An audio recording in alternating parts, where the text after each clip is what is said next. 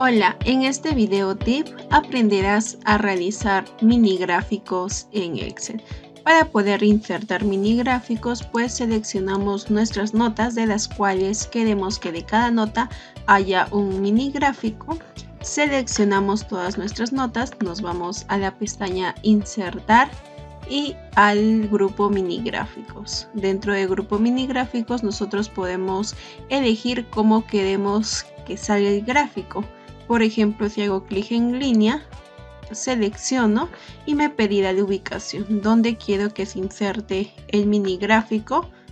Hago clic y selecciono en donde quiero.